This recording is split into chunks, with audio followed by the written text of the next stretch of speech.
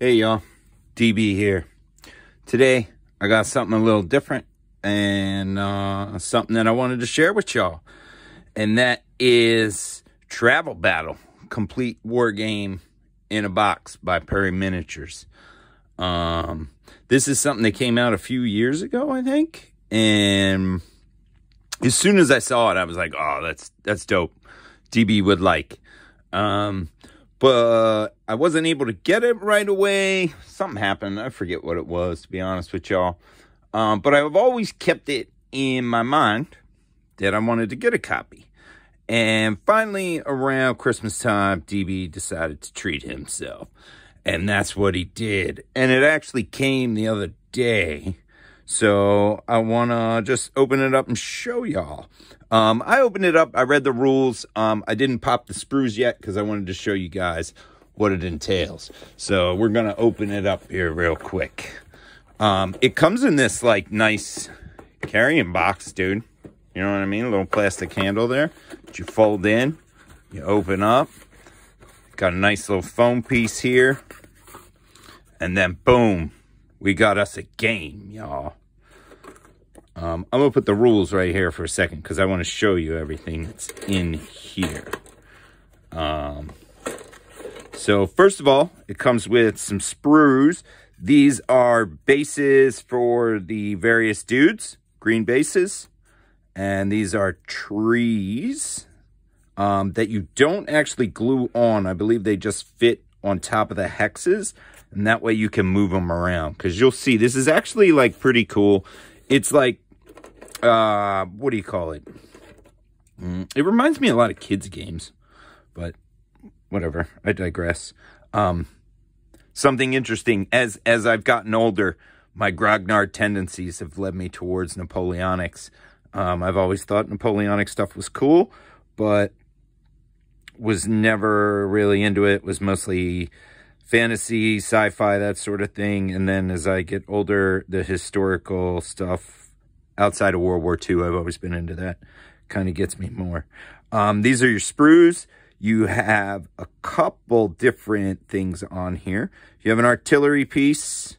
You have some cavalry dudes. You have some officers and some line infantry. And then, so the blue team, we'll call them the France. Viva la France! La Française! These dudes are really small. I'm not sure what the actual scale is. So yeah, they're actually made in England, 2017. How about that? Way to go, Perrys. Very small. I believe there is a heavy cavalry and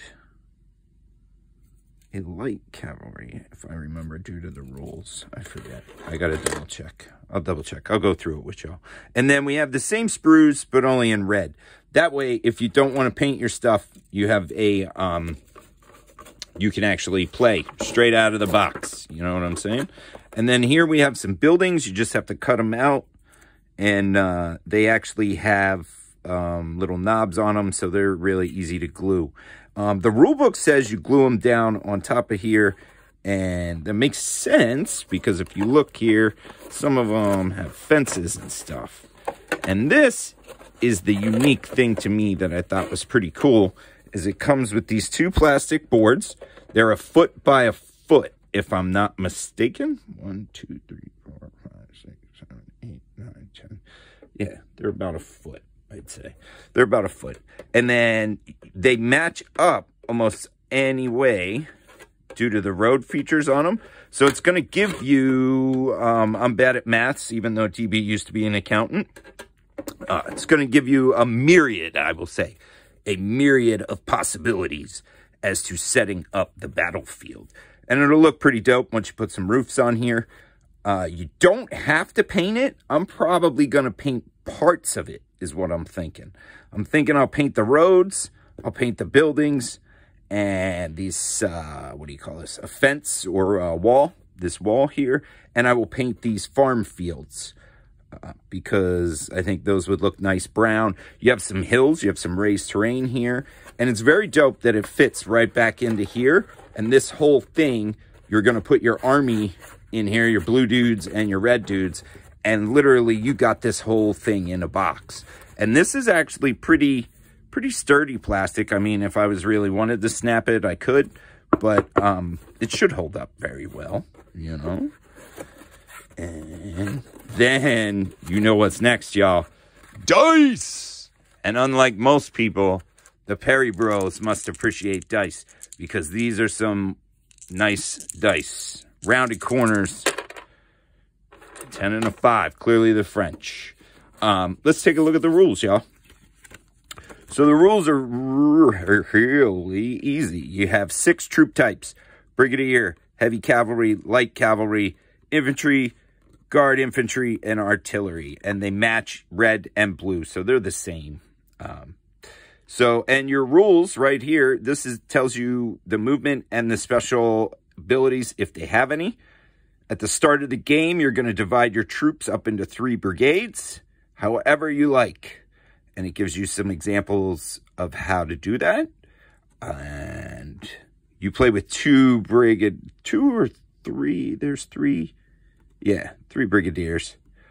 So, and then it tells you how to set up the board here. Like glue stuff on, do not glue the treetops on, because you remove those to put infantry in the woods and stuff. Then it gives you your sequence of play. Each player chooses a board. You roll a d6 to see which side of your board faces you. You push them together. There you have your battlefield. Then you pick your armies into 3 brigades.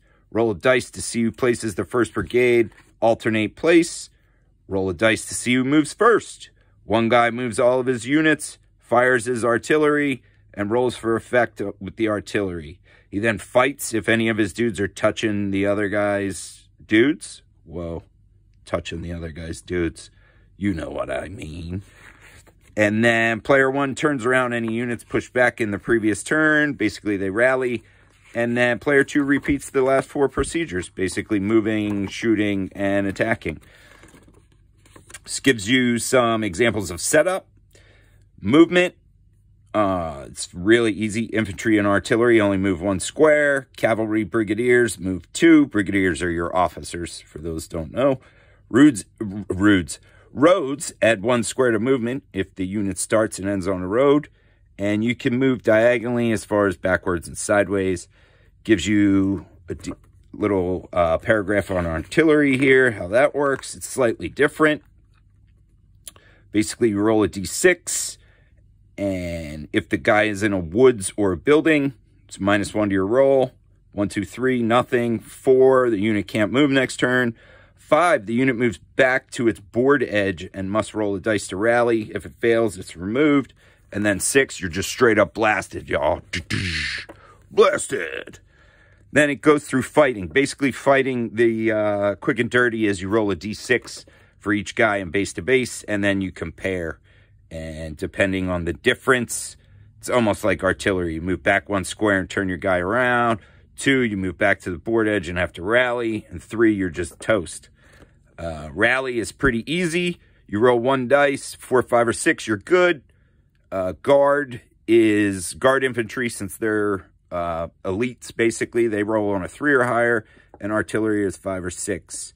The square is, you can do a square, and it's just an infantry formation to defend from cavalry. You can do it if you don't move, and it takes 1 turn to reform out of the square. So, and the square, the benefit that is I forget, it's in the fighting page. Infantry not in cavalry fighting, only infantry not in square roll an additional dice. Infantry in square formation fighting, only cavalry roll an extra dice.